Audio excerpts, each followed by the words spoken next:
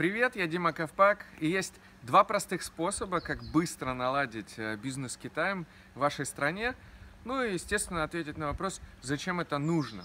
Во-первых, вы уже стоите в очереди за китайскими товарами и покупаете их в разных розничных магазинах или интернет-магазинах. Почему вы не продаете до сих пор товары из Китая? Это вопрос, связанный с вашим пониманием этого бизнеса и пониманием, какую маржу, какие выгоды это дает. Но об этом позже.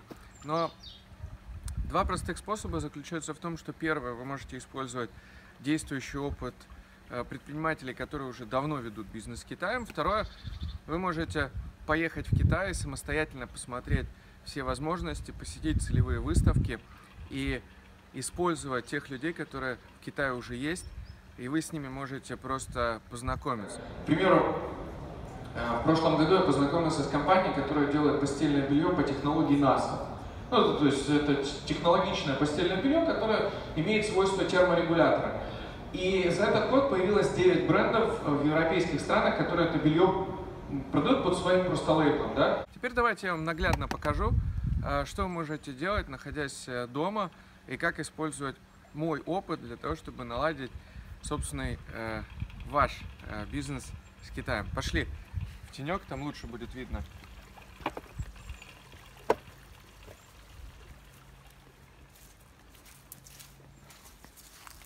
Итак, покажи, пожалуйста, компьютер. Смотрите, все очень интересно. Если мы возьмем несколько тематических запросов, которые набирают сейчас сезонный тренд, то мы, например, возьмем и сравним просто показатели, которые мы можем использовать. Возьмем слово «пуховик» и посмотрим, что у него есть определенный сезонный тренд, причем с огромным количеством запросов в интернете. Это значит, что, находясь дома, мы можем, используя онлайн-сервисы, такие как Alibaba,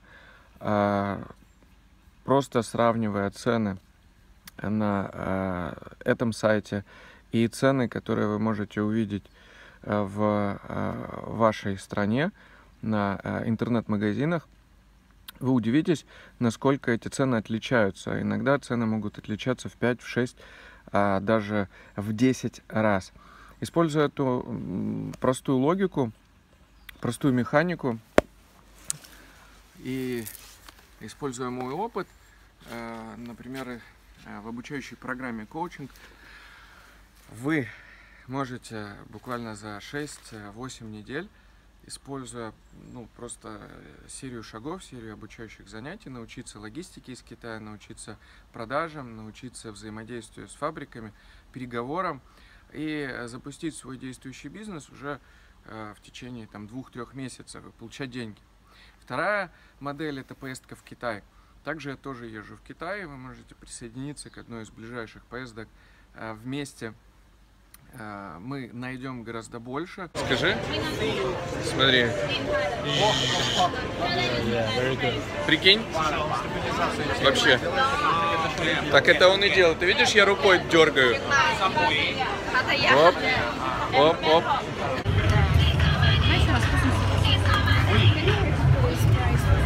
Пустится. Вот это с Линкольном прикольно. Ну что, прикольная штука? Да. Раз, подключился и все счастливы.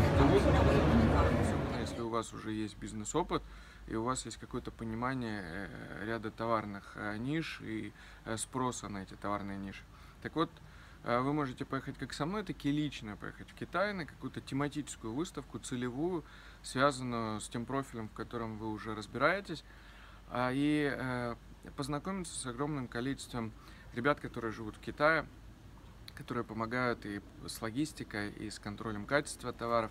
Это все вопрос, конечно же, решаемый. Да? Используя мой опыт, вы это сделаете быстрее, проще, дешевле, идя по своему пути, пробивая для себя дорожку. Вы, конечно же, тоже справитесь, но это потребует чуть-чуть больше времени, где-то, может быть, больше ресурсов. В любом случае, используйте просто эти два способа быстрого внедрения потенциала Китая ваш действующий бизнес или создайте новый, и не сидите на месте. Денег на рынке огромное количество. Если вы этого не видите, поверьте, я это вижу. И те ребята, которые со мной делают бизнес, ездят со мной в Китай, которые проходят коучинг-программу, они уже достигли и достигают больших результатов. В ближайшее время, я уверен, вы увидите еще больше кейсов про успешный бизнес с Китаем. Делайте свой выбор, экспериментируйте и увидимся в Китае. Пока-пока.